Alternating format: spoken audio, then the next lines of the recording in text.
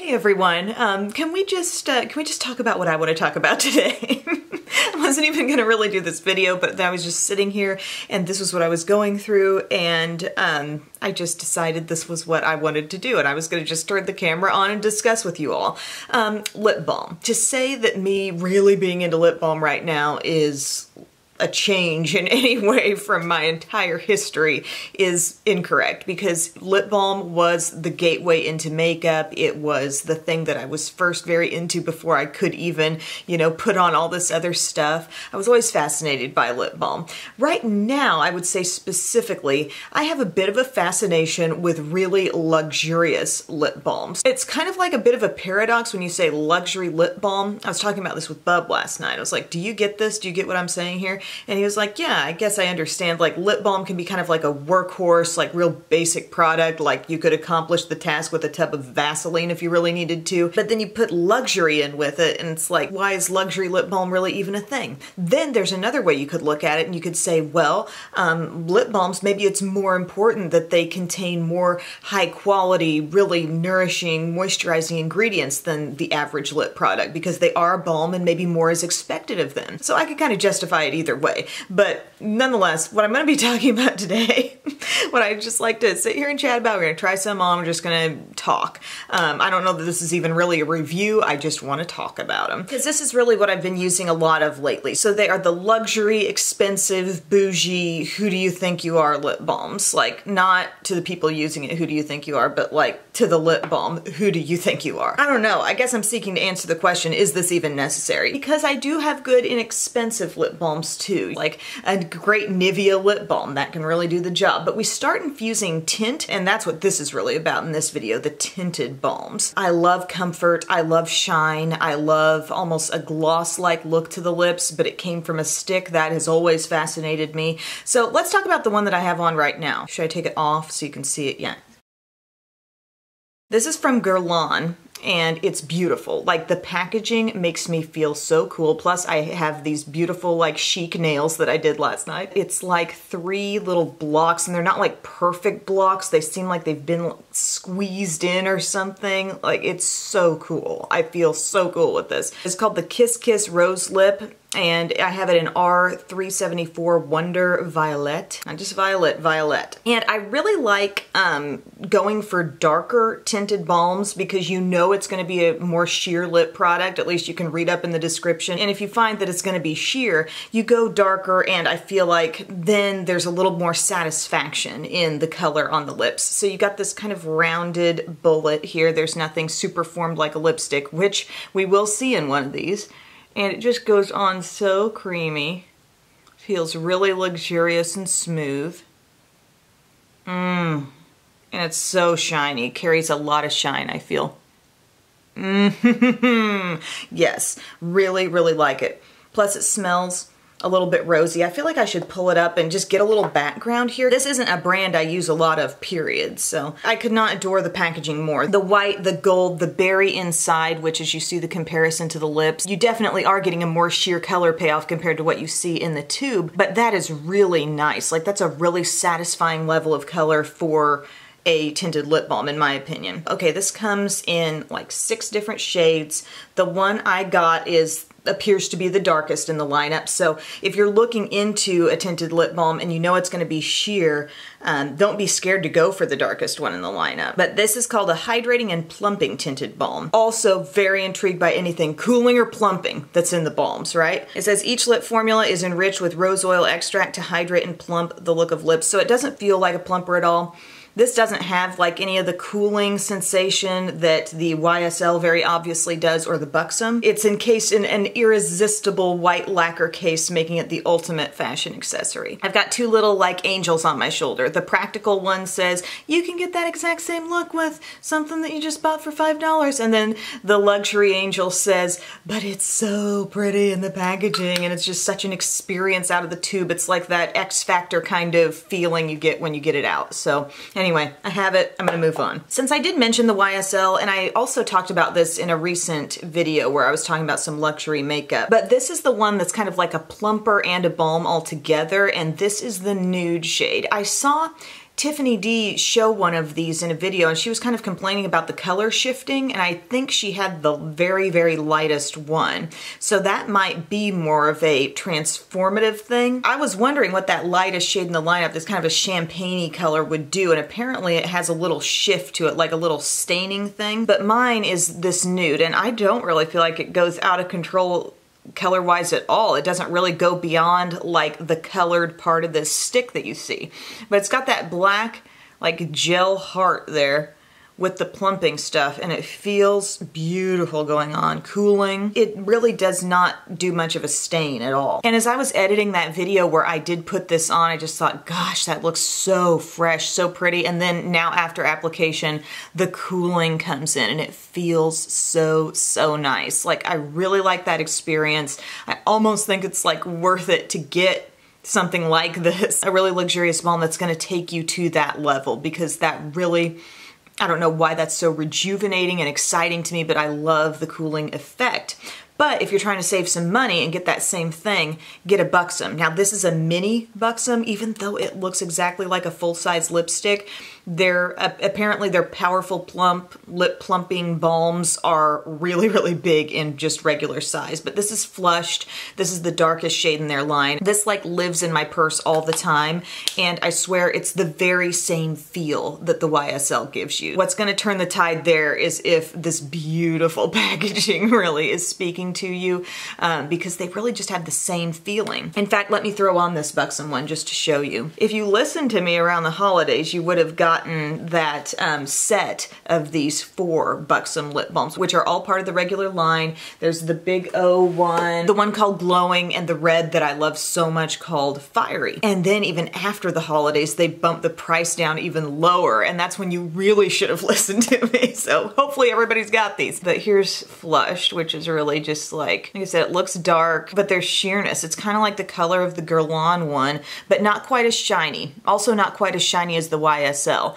But the feeling going on the lips is very, very smooth. It does feel luxurious. You will get a cooling effect, and the lips just look pillowy and soft, and maybe even a little more pillowy than they might with the real shiny finish. Do you know what I mean by pillowy? Like there's a smoothness, just a kind of a plumped from within kind of.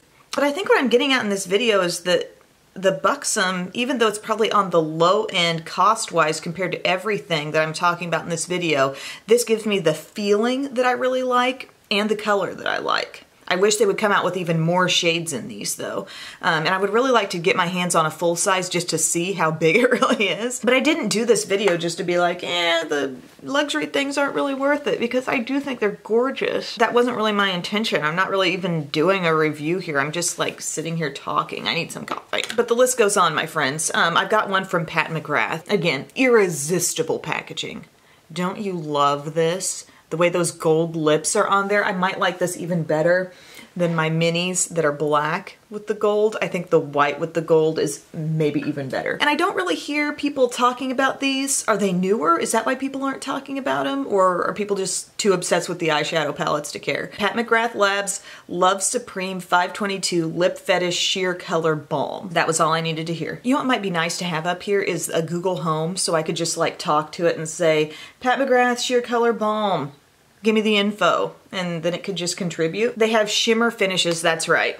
3 shimmery finishes. I show you on my phone, like you can really get something out of this. 6 satin finishes, and the shade I got was the Love Supreme. Was that the darkest? No, I was trying to decide between Flesh 3, which is that really deep looking one that you see there, and then Love Supreme.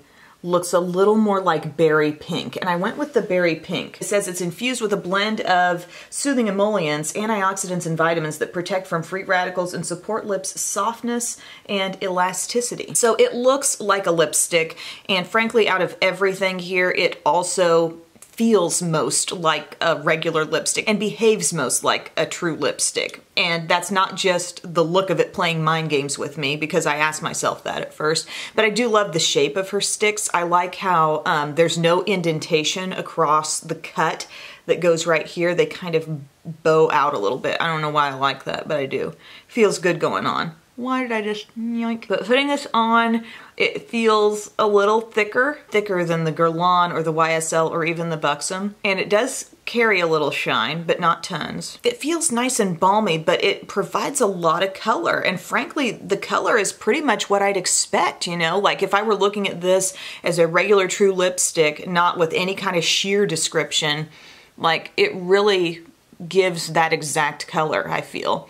Just really creamy, really smooth. So I think I would look at these, especially the cream formulas, not the ones labeled shimmer. So the satin finish is what they call this. If you're thinking about purchasing one of these, I would kind of expect it to be pretty true to color instead of as sheer as some of these others. So I like it. I think it's a really pretty shade. Pink, but not too light and bright, just a little bit of depth in it. I really like it. I think I'll totally use it, but I still like the Buxom and the YSL for the whole feel factor, you know? And here's another thing, guys, that I've been doing a lot with these balms, and maybe it's the whole casual nature of the rest of my makeup. Like I'm really trying to do perfect skin and then simple eyes because I'm laying off of a lot of liner and lashes and that type of thing because I have had irritation along the lash line. I've become very protective of my lash line now, and I will sometimes do stuff there, but for the everyday, I'm keeping it a little more simple. Today I'm wearing the Sultry palette, by the way. But what I find myself really liking is to take one of these more sheer balms,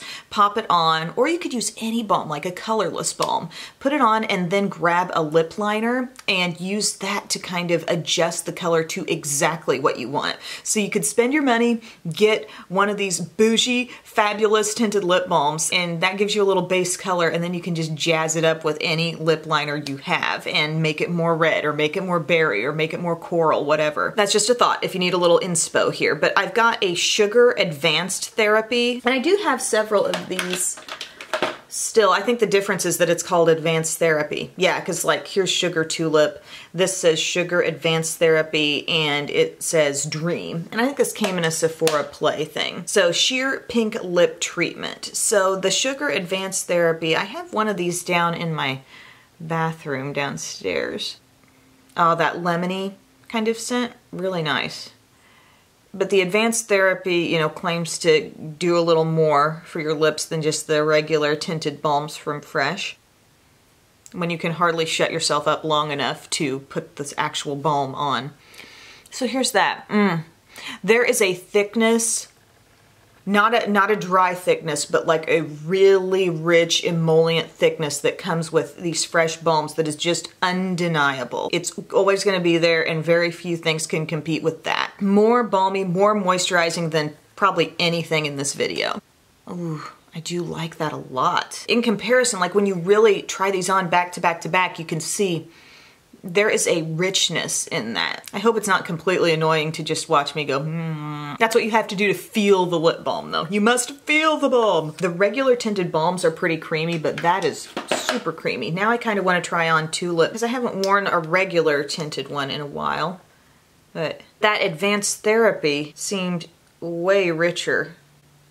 Yeah, I would say the stick itself going across the lips deposits more product on your lips than just the regular one. But as you can see, this Tulip is even brighter. Still very nourishing, very moisturizing, but that Advanced Therapy, it was like a whole new level of thickness and richness of product going across the lips. And then Bobbi Brown, these came in a PR package. I want to say it was before Christmas. These are called Extra Lip Tint. One is Bare Pink and one is Bare Blackberry.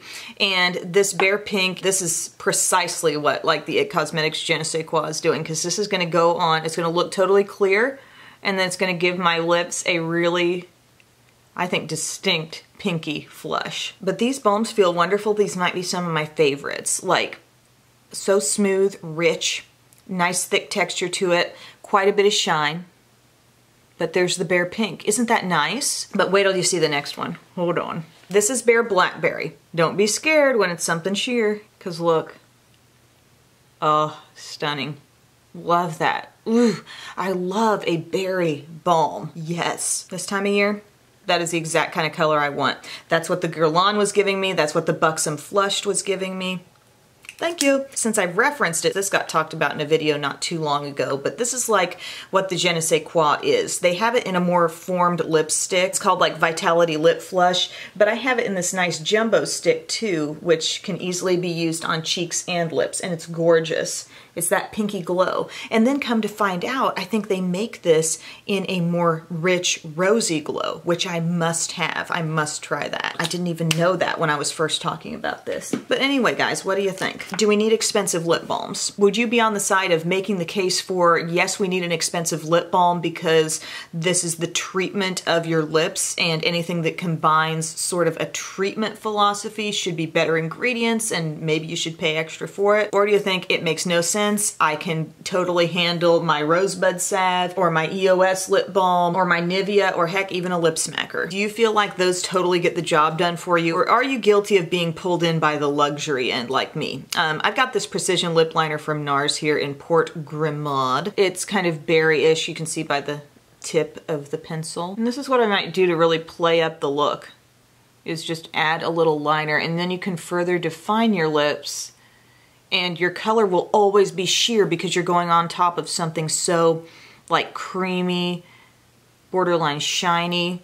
Your lip liner is never gonna go as far as it would if you were just putting it on a bare or slightly drier lip. You end up with kind of a stainy looking lip. See, isn't that pretty? You've added a little depth. I'm finding it's a great way to get use out of my lip liners again. But bottom line here, I really like the cooling feel, and I feel like for practicality's sake, like the Buxom is doing it, and it's probably the least expensive. And I need to make it my mission to actually try a full size, but the YSL kind of gives you that, ooh, it's got a weight to it. It feels luxurious. It's got that weird little like black heart inside. I like it, I will use it, and I'm even a little bit compelled to try another shade in it. This is an outstanding berry tinted balm, and it smells a little bit rosy, but not a strong, like really knock your socks off rose. You kind of got to look for it.